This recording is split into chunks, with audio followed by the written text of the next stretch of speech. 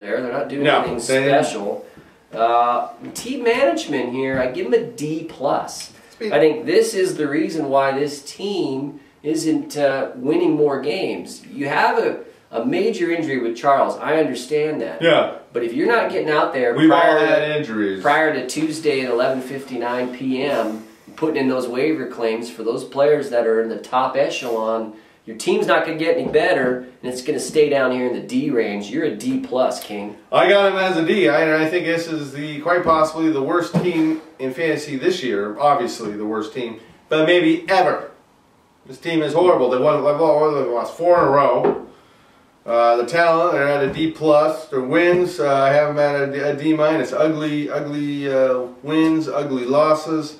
Points, he's at a C+ for points. It's one redeeming thing is that he was able to put up points at some point, and at 898.34, that puts him in a position where if he does scrape together a couple more wins, he might have the tiebreaker.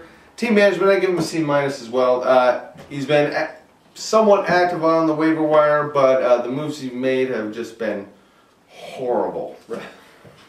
Number 8, lunches for wimps. I got C's across the board for talent, wins, and points. I think he's got a few star players talent-wise, but then he's got some major fall-off. Huge. I mean, I think at last check we saw that he had 3 defenses and 2 kickers on a 14-team roster. Something's going on there. Any team that's carrying 3 defenses at any time during a season is going to get a C- for team management for me. He wasn't active on the waiver wire early. He was getting late to those early waiver claims. He finally got his act together in the last week, but little too late as far as the mid-month report is concerned, and he lost that pivotal game to the Warriors. He gets a C overall, but that team management is a glaring huge problem. He's currently hugging and clinging on to that 8th spot in the playoffs. He is in the dance at this moment. Right. But I gave him a C as well. I mean, you know, talent, he's got the C+, he's got the studs. We all know that. We've been saying that every week. This team's got some studs. He's just got to plug the holes.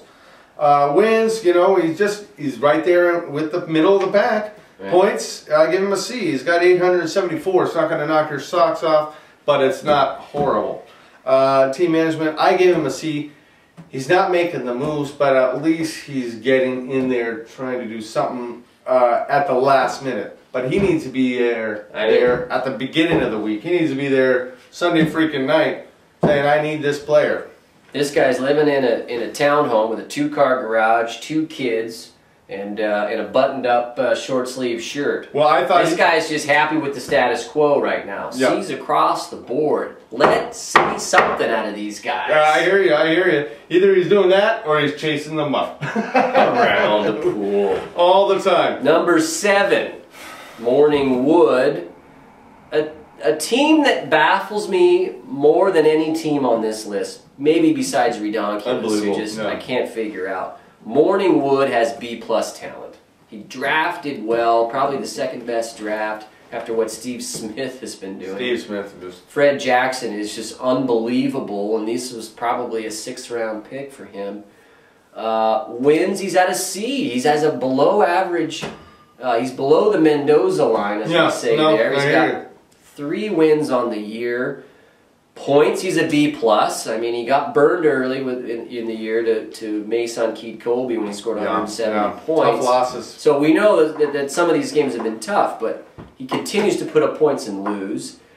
Is he quitting? I mean, he put up points early. And that gets me to team management. I flunk him. I give him a fat F. I think he hasn't made any moves to improve his team. He's only acted on the waiver wire when he's had to. The fact that Mercedes Lewis has been in his lineup for 7 weeks is almost grounds for dismissal from post. Something's going on in the Morning Wood camp.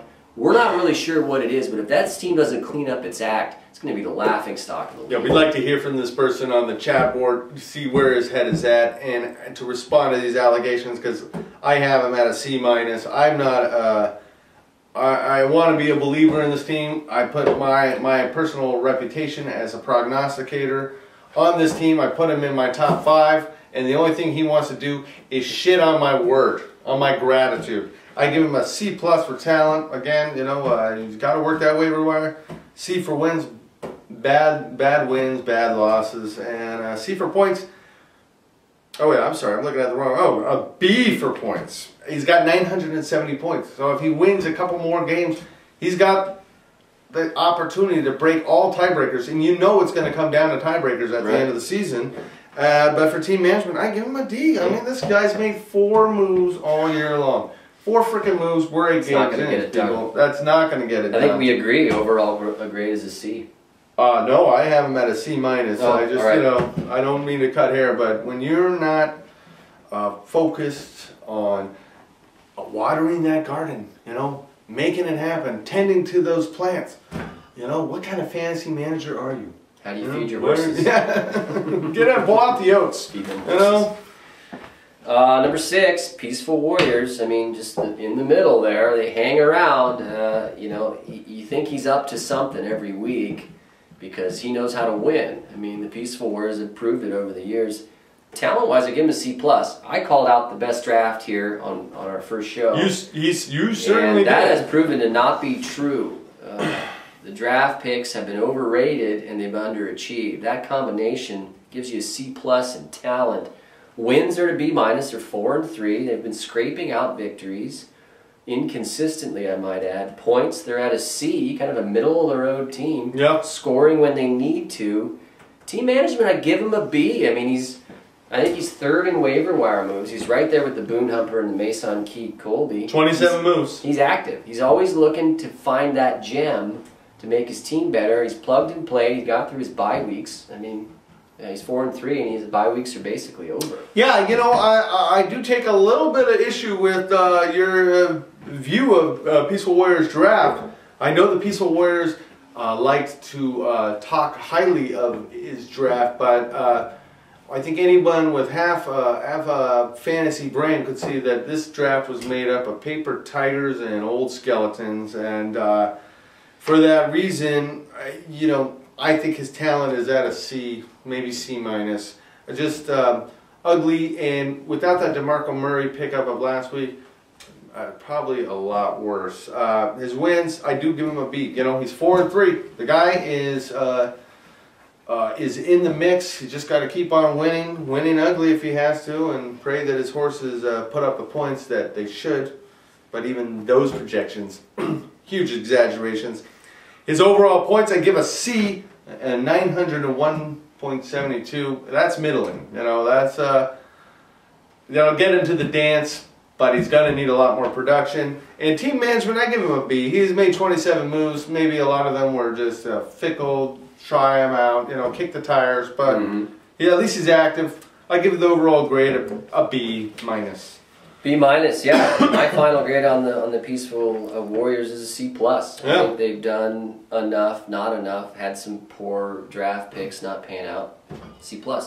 He works the waiver wire the way you know, a slut works the bar. You know, just you know, 27 moves. Well, unbelievable. And he had such a great draft. Well, who's next? The Goods? Yeah, the Goods at number 5. You know, talent, they had a decent draft. Their wide receiver core is probably the best in the FLF. So I give them a B-. I don't think the running backs are there. Talent-wise, B-. Wins, they're to B-. I mean, like the Peaceful Warriors, they've won 4 games. It's good, not great. That's thus the name. Points at a B-, kind of middle to upper road there. And team management, I give him a B. I mean, he had that injury to Andre Johnson, grabbed Marquez Colston. He's got that receiver core 4 deep now with guys that can score a lot of points. And he's always plugging and playing some of those key guys. He's won 4 games. I give him that B for team management. Overall, a B-. Yeah, I think about the same. I give him an A- in team management. I mean, this guy's only made 9 moves, but they've been effective moves. Right. And, you know, you get a little extra props for doing that. Overall points, I give him a C+. He's only put up 910.30. You think with 4-3, you would put up more points than that. His wins, you know, 4-3. I give him a B. You know, that's gonna, as long as he keeps 1 foot or from the pack, he's in the dance. Right. Talent, I give him a B-. He's got some dang good receivers.